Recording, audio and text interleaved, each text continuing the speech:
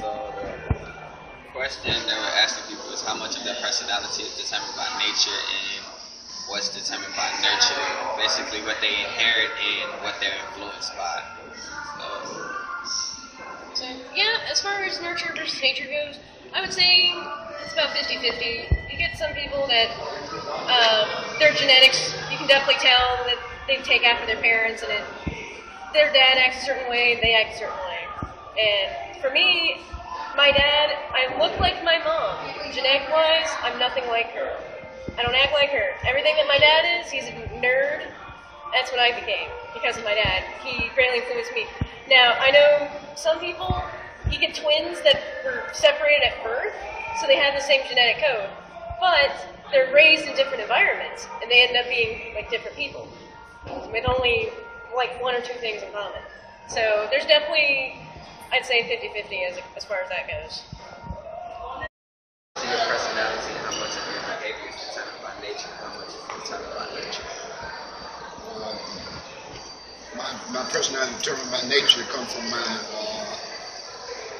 should I say, my upbringing at home.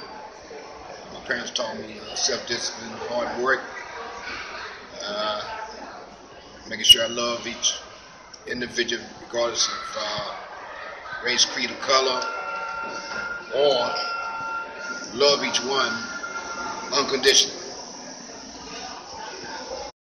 How much of your personality and behavior is determined by nature, and how much is determined by nurture? Well, a lot of your personality really comes from your family. You know, growing up, teaching, proper agenda, yes ma'am, no ma'am, things like that. Teaching how you grow up and be yourself, that comes from inside the home. Once you get inside the home, your environment is totally different. You got to learn how to be more down to earth and self-centered. You know what I'm saying? It's more of a self-representing thing instead of your mom telling you. You know what I'm saying? Your mom brought you up the right way, so you should be the one to go out there and put it the right way. Not because the environment changed you, even though the environment has a big part of how you live. It has a big part of how you talk, how you walk, how you come to your peers, how you talk to anybody, right? So I think the difference is, it's better, how can I say that? Me personally, I was taught better. I was taught live right, righteous, God, church, everything. When you grow up, you become your own self, the environment put a little part in that. So it changes the way you think of things, right? So the reason you start doing things is not because of your parents, because they taught you right. They taught you the right way to go. It's because of what you want to do and how you try to find yourself. That's what the moral environment comes in as the community role, right?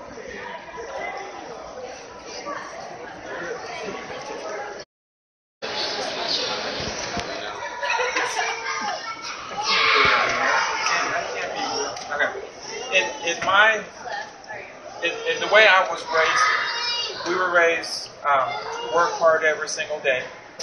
Growing up as a kid, my uncle was the self-made millionaire.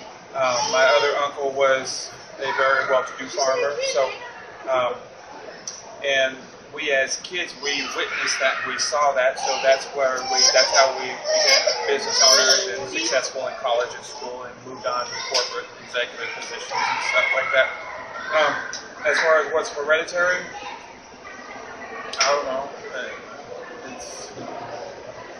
I don't know.